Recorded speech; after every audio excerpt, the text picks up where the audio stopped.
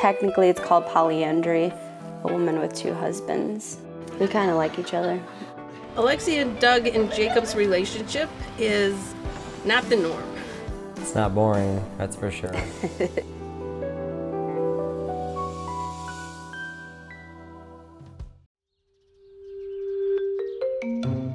A lot of males, when they find out that I have 2 husbands, they always say, "Do you want a third?" Just lay down.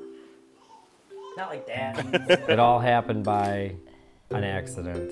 Alexia and I dated with other girls on and off. Yeah, it was actually pretty interesting. As soon as I technically started dating Jake and he entered our family, we kind of were just done with that other lifestyle. It seemed like a good idea, and it was, because I was the type of person where it's just like, I can't show love just to one person.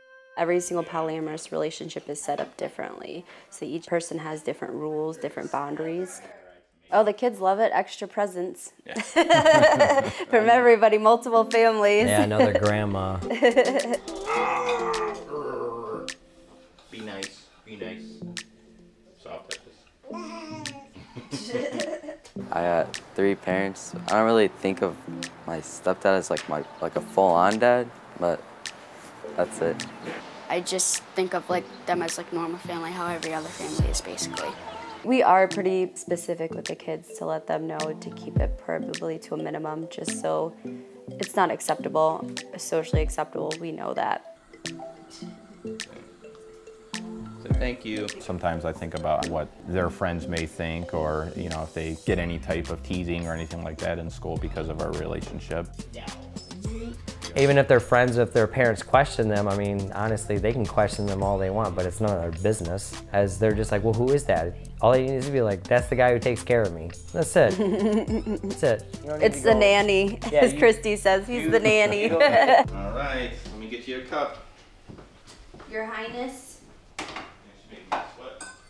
Not too much, because every time I give you stuff like this, you always put it in your hair. And now a lot of people ask me, so what is he, like a brother husband? I'm just like, not really. I was just like, he's just Doug. All the above. All the above. Yep. While we have another male in our relationship, there's no sexual desire from me towards him. I love him to death, so I don't necessarily have to feel like I need to have sex with him to show him love. Hey, don't make a mess, please. Thank you. Yeah. Thank you.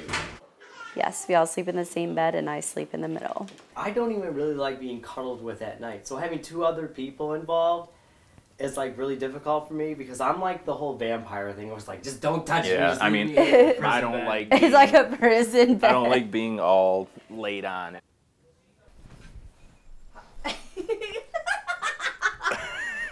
For me, it's more like when I come home from work and they've both kind of migrated over to my side, so I got a little edge like this to hold on to. Right. He literally just shakes me. He's like, move over. Get over. Yeah.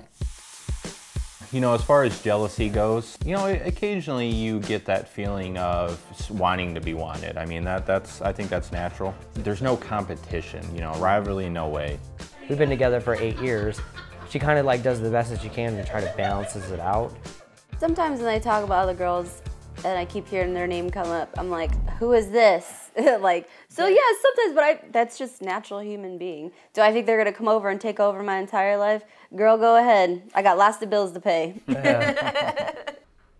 Is that good? Ew, oh, you can't gross. Have that now. You threw it on the ground. Your brother's Josh is here? Yeah. Okay. Today we invited family over.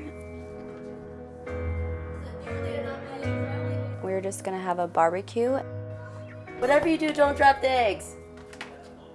Right after you said it. Oops! That was a little tough. Some family members are obviously not on board. Most of the time, it was really hard for my mom to accept it right away. She honestly thought that it was gonna fail.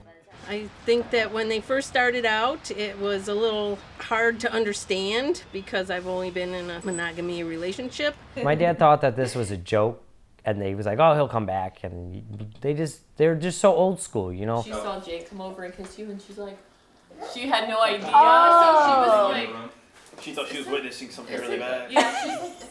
But over time, watching their family grow and how they interact together, I think that they do this very well. I'm not gonna hide anything from anybody. So we don't sugarcoat anything. It is what it is. If they're not happy for me because I'm happy, then, you know, that's their choice. No, we gotta color eggs. All right. Yeah. What is this? I don't know, I'm reading.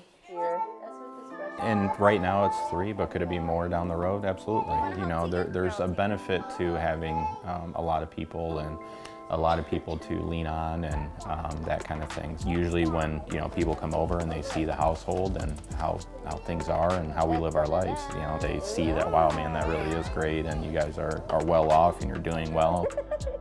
When you have the people that are with you for as long as we've been together, I mean, honestly, we always ask where that person's at. Where's Doug at? Where's Alexia at? When are they gonna get home? So is 3 a crowd? It's not a crowd for us, you know, it's comfortable. But when they say the word thruple, a 3-person couple, I just see it as... We're just a family. Yes.